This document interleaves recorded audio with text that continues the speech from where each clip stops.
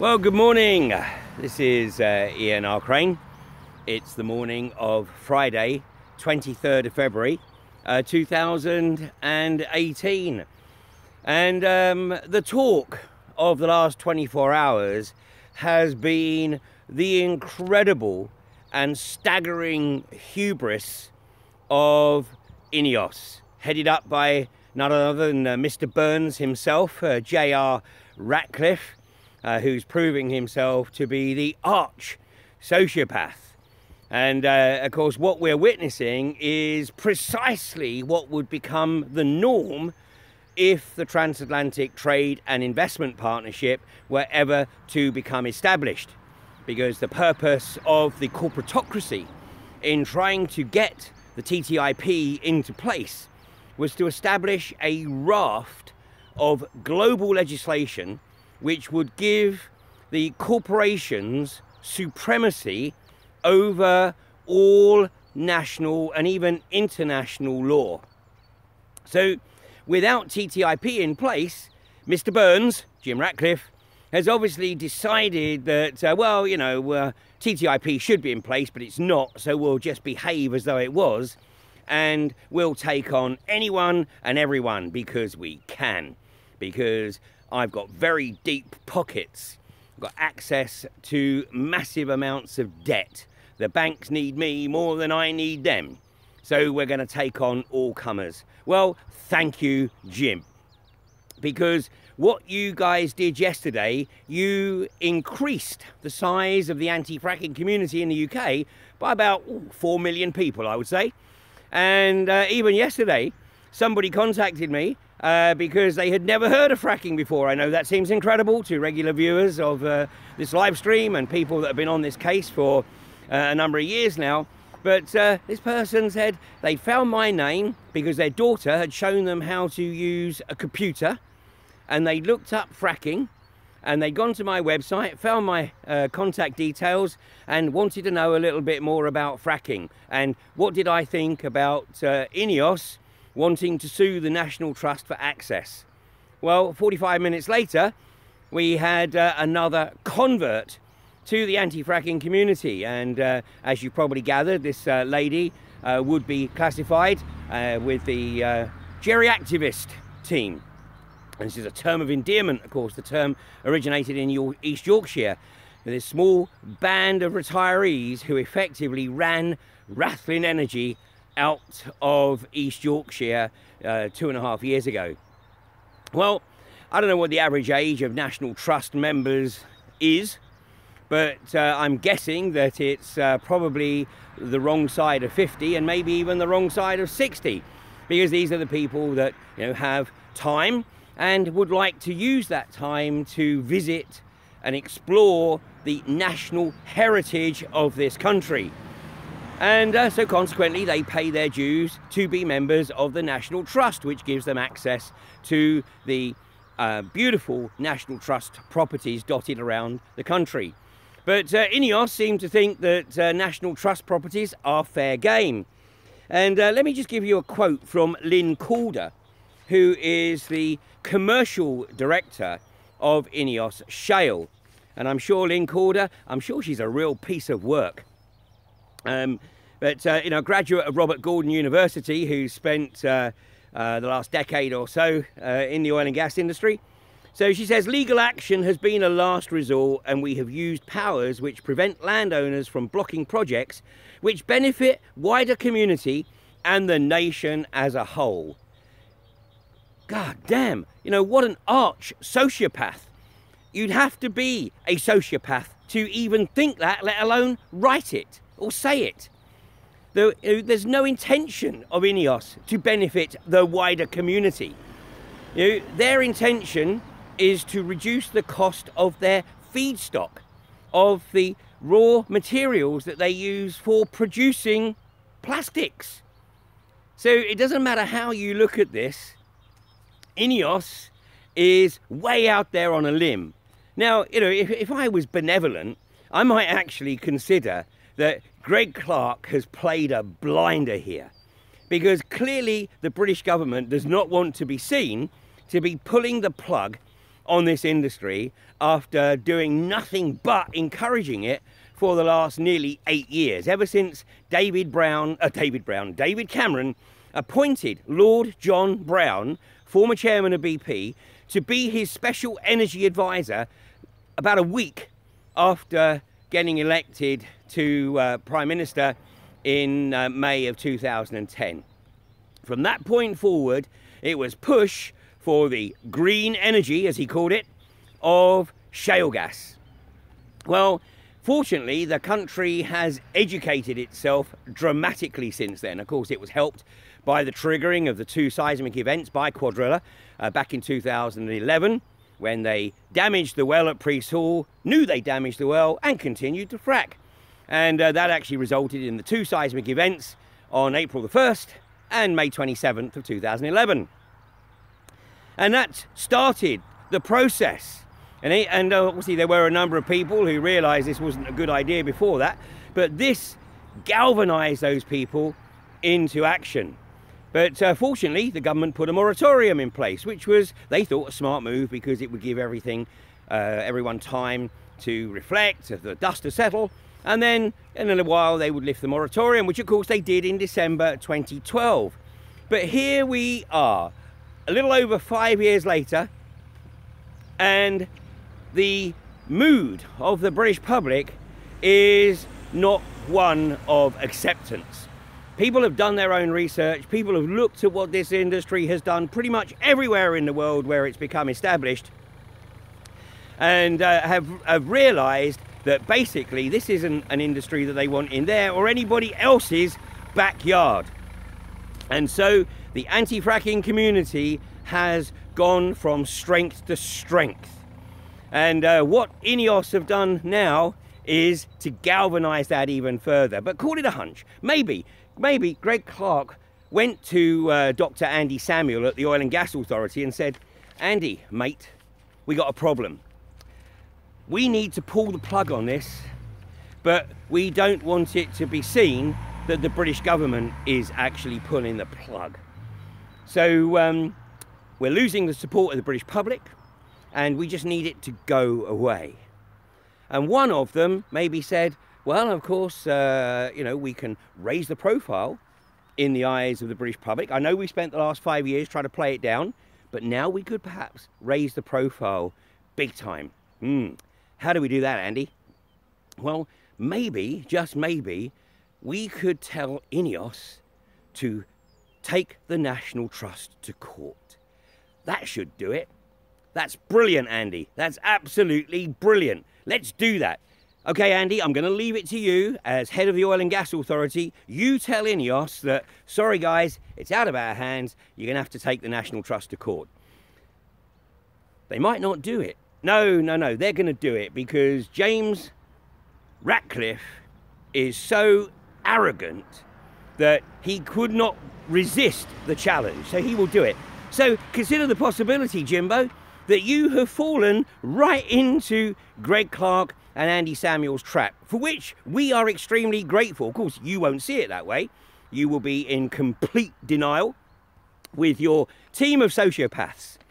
And, you know, who else have we got other than Lynn Calder? Well, of course, we got Ron Coyle, who's the CEO of INEOS Shale. And, of course, Ron is a proven sociopath. He's worked with INEOS for 20 years.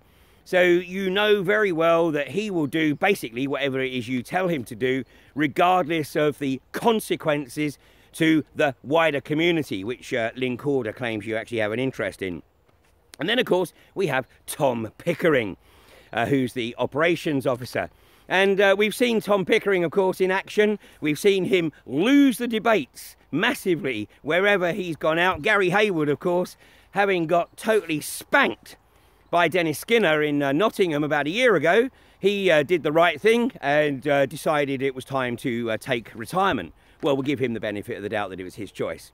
But Peter Riley, who of course has subsequently also left the company as your PR guy, had his head in his hands as Dennis Skinner spanked Gary at that debate. And then in Eckington just a few months ago, we saw Tom Pickering get the same treatment by debating David Esteban of Eckington against fracking. But Pickering doesn't seem to care. He's got a Kevlar skin. He walks into the proverbial lion's den believing that it really doesn't matter what the plebs think. Here we'll just go through the motions of pretending that we're interested in getting social license, but we're just going to steamroller it through anyway. All the talk of social license, of course, from a few years ago has now evaporated because the government and the industry know that there is zero possibility of this getting social license anywhere in the UK. So here we are in Nottinghamshire. I'm at the Missing Springs Protection Camp, just a few miles away from Tinker Lane, which is just a few miles away from Clumber Park, which seems to be INEOS's prime National Trust target.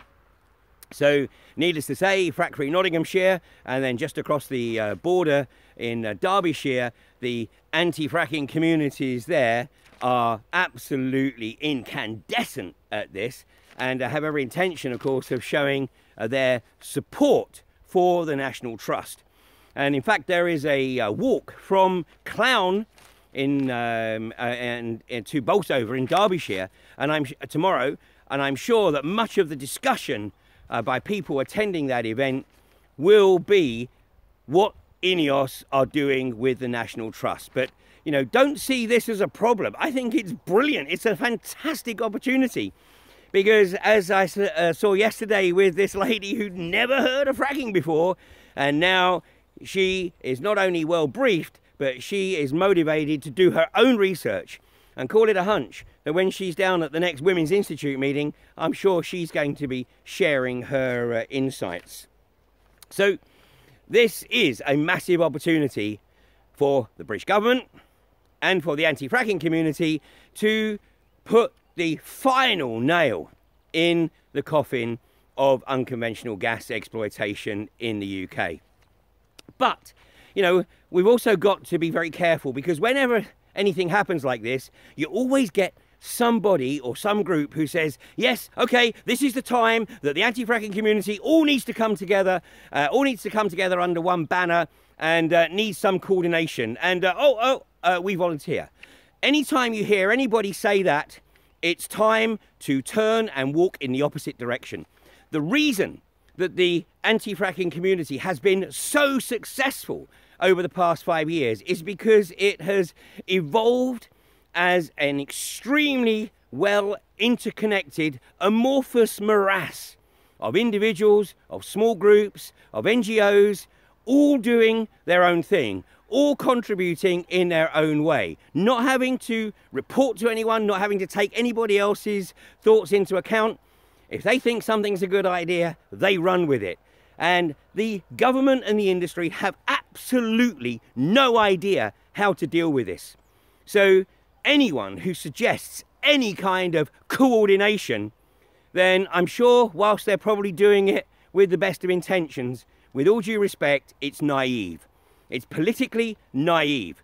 When something ain't broke, and not only ain't broke, working extremely well, it ain't the time to try and fix it. So whatever you as an individual, or you as your small group or large group or whatever, or you as the NGO, just do whatever it is that you think is appropriate. And if somebody else thinks it's a good idea, then they'll tag along or they'll pick up on it. Like a lot of people, including me, think it's a great idea to modify their social media to show their support for the National Trust. So on the Ian Rowland Crane Facebook page, I've added the frame of Frack Free National Trust to my thumbnail picture there. And I would encourage people to do the same. I'm not a member of Frack Free National Trust because as such it doesn't exist as a group. It's showing solidarity. And I think that Frack Free National Trust as a non-existent group is going to be the fastest growing anti-fracking non-existent community that we've seen over the last 5 years. And it's going to be incredibly powerful and influential. And INEOS, in their hubris, have no idea. They are incapable of comprehending the magnitude of the opposition that they have triggered. And you know what? I'm extremely grateful, because I think INEOS's announcement that they're going to take on the National Trust has actually served to accelerate the demise of this insidious abomination. But it ain't over yet. You know, that fat lady, she's still gargling, but she hasn't yet put the glass down, and she's not yet walked out the door of the dressing room. So, you know, we have to do whatever it is that we feel we need to do, want to do, can do, to hammer that final nail home. And never let people hide behind a corporate logo. It's not INEOS, it's Jim Ratcliffe, it's Lynn Calder, it's Ron Coyle, and it's Tom Pickering. And there's a few others in there, but let's start with those four.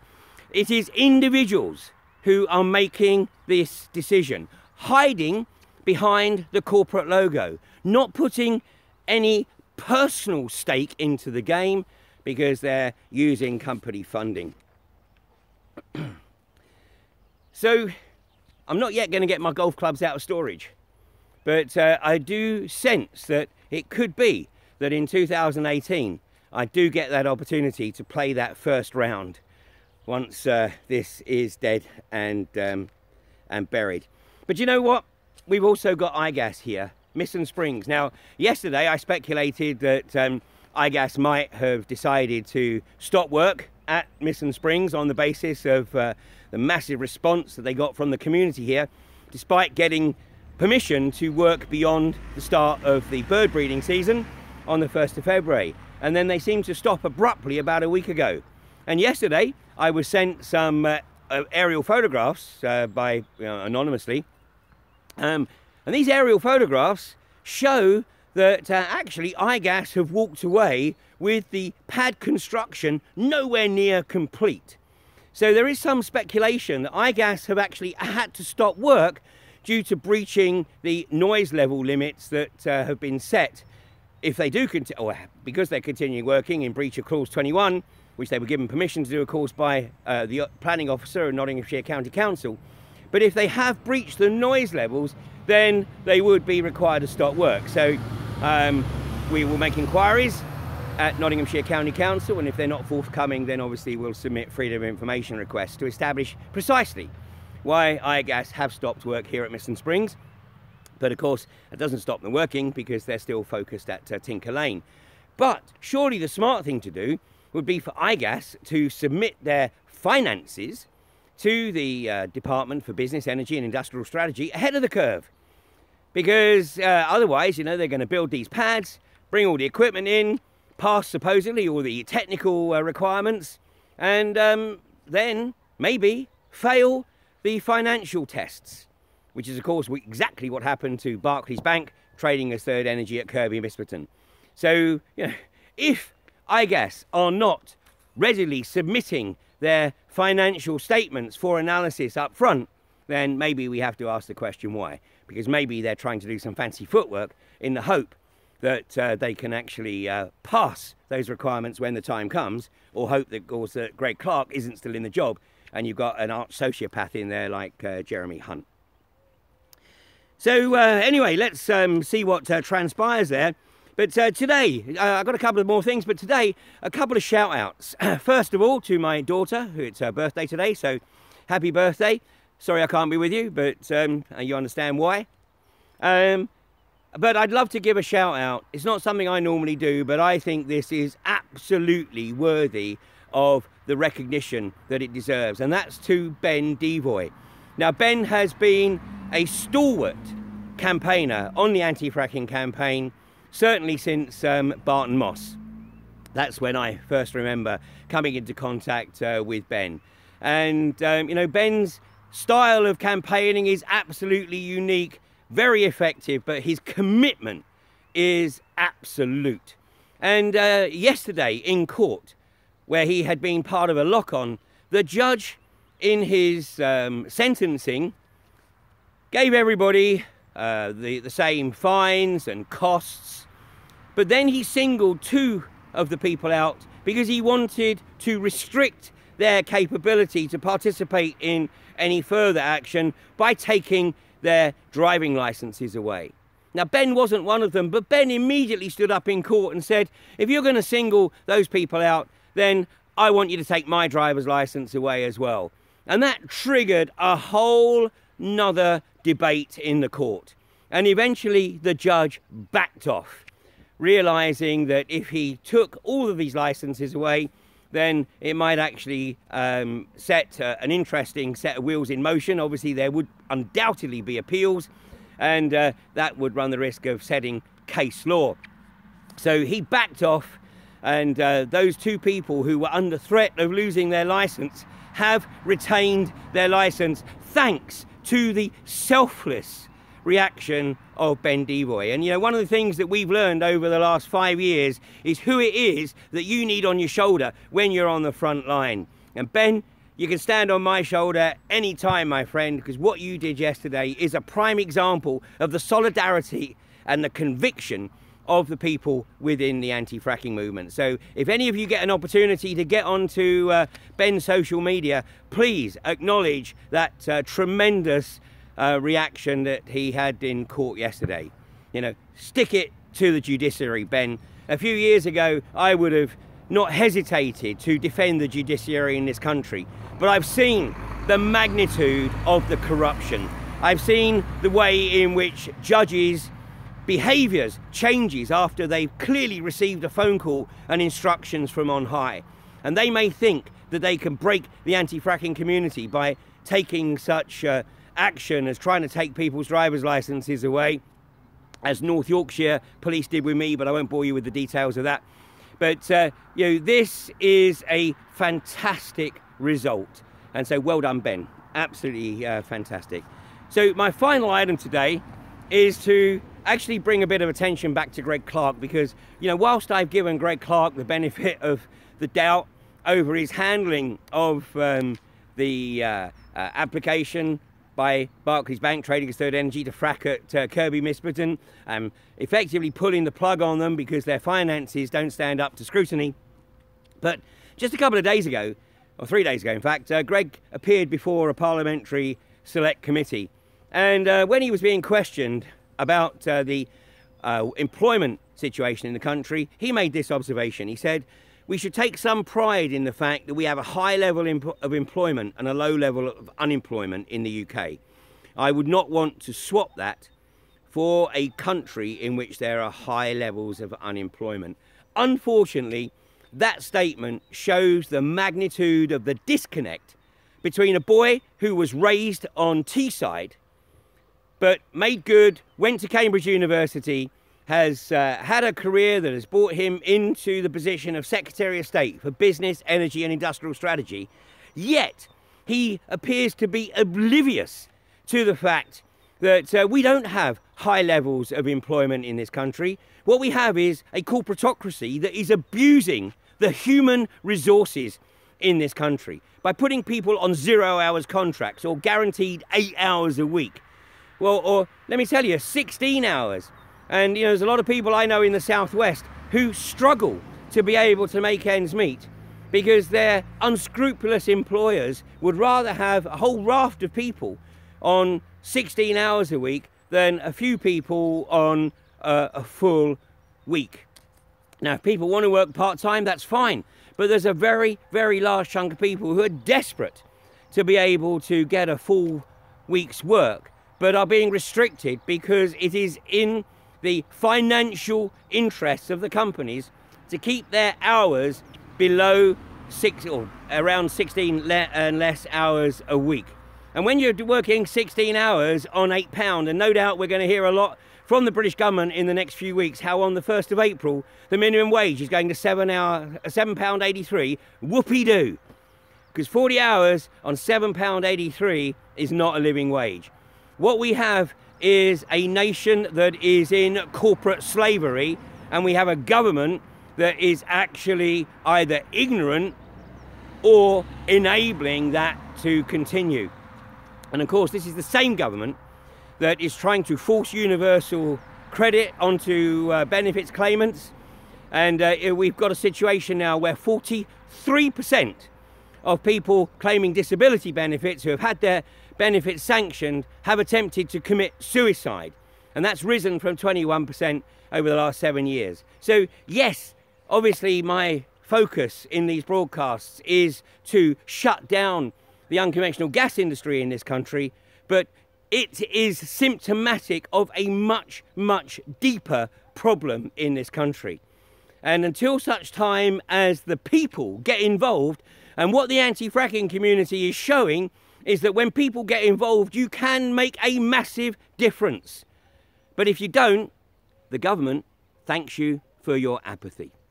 You have a great weekend, and I'll be back with you on Monday at 8:30. And if you're anywhere in the Nottinghamshire, Derbyshire, South Yorkshire area, then take a look at the Frack Free Nottinghamshire or Frack Free Derbyshire Facebook pages and join the walk tomorrow from Clown to Bolsover and meet with like-minded people. And I'm sure you're going to meet a lot of new people who are totally incensed by the INEOS attempt to sue the National Trust for access on its property to conduct seismic surveys. And don't think they'll stop there, because if they get that permission, then they think they will be back to start drilling.